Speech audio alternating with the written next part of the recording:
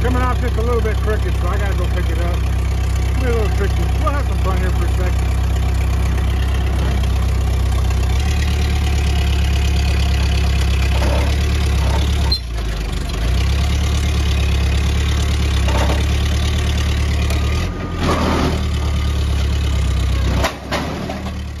Well, hey guys, we are out on what used to be the sod farm and now is a house farm. So if you are a follower of mine and have watched, not this last winter, but the winter before, we took pivots down right here and they are now gone.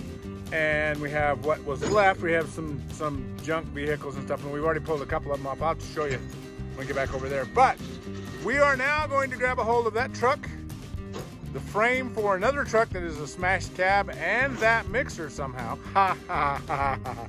We have no idea how that's gonna happen. But that's what we're doing today. So Miguel said, no longer sod farm, now we're in a house farm. And I gotta tell you, that ain't no lie. This is literally where this last pivot was.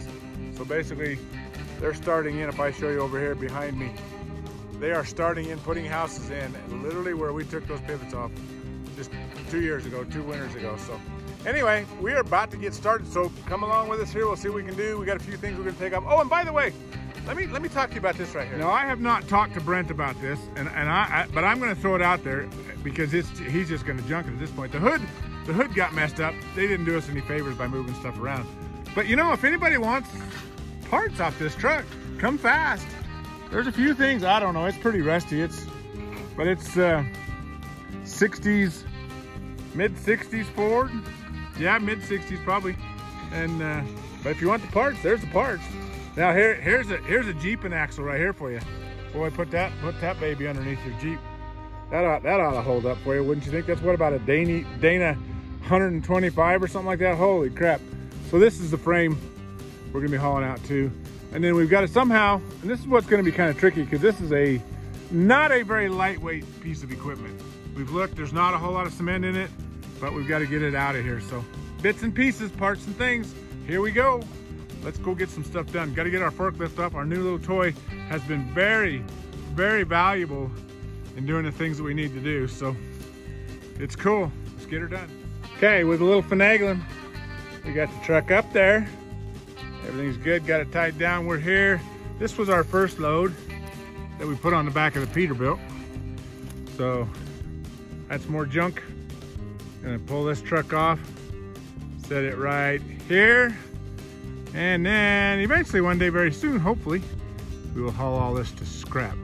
Got a snowmobile, got Brent's dad's old pickup. That's an 80, I think that's an 84, if I remember correctly. It was here when I started, so Howard was driving that truck when I first started working here, and I thought it was still in good shape, but they ruined it for us. So there you go. So there's the old GMC, and we're gonna go get the frame for that, the chassis for that cab that got tore off. So that's our next load once we get this one off.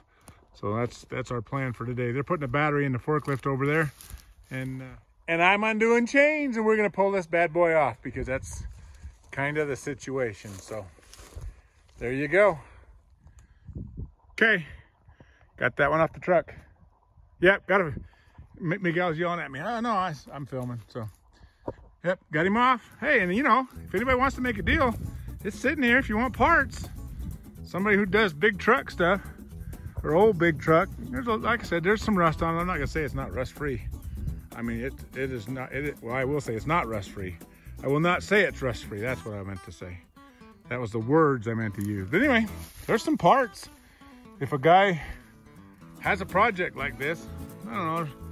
Not a whole lot of viewers out there on my channel right now, but if somebody wanted that truck, I'm pretty sure Brent would make him a screaming deal on it. So I may be wrong. I've been wrong before.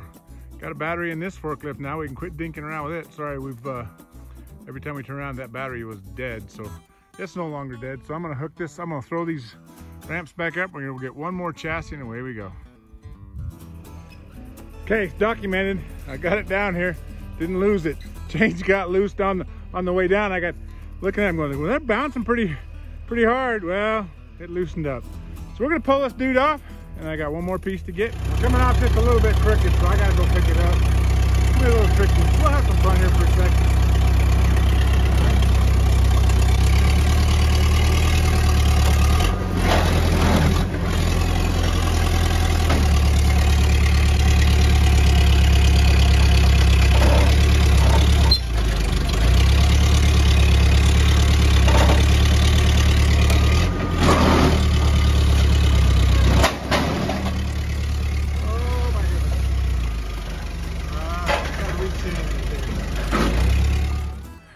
Yep, who needs tow trucks, cranes, and all that good stuff when you got a forklift and a chain, right?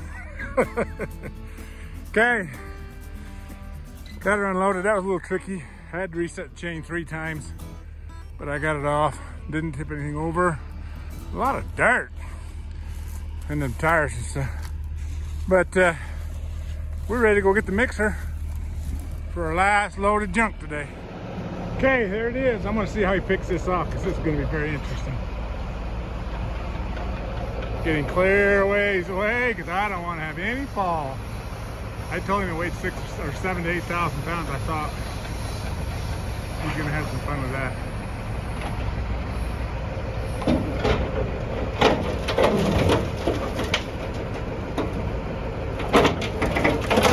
There he goes. All right, boys and girls. It weighs a bunch. That kitty is how you get rid of an old mixer that nobody wants. Okay, here I sit waiting for Brent for another load he's got in the dump trailer. But I gotta tell you what that thing weighed. I figured it weighed between 7,000 and 8,000 pounds because that's an 8,000 pound forklift and it did everything it could to get it lifted up, but we lifted it. It weighed 9,300 pounds. That was heavy and I missed it by a long shot. I was gonna say 8 solid because I thought sure that lift had just worked its guts out to get it picked up. 9,300 pounds. And you know, at $100 a ton, I mean, I think it's $100 a ton. It might be 120. I don't think it's 125 anymore. You know, that's a decent, that's a decent payoff. Oh my gosh, I cannot believe that sucker weighed that much. Oh, it's crazy. Well, hey, thanks for watching.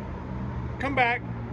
I'm gonna say it, subscribe. It would be nice, but it'd be more nice to watch. So, you know, if you subscribe and hit the bell thing, you know, so you can, you know, come back and see more. Because, hey, I need more people. I hope that I'm doing a good job here. So come on back and see what we can do. Thanks for watching.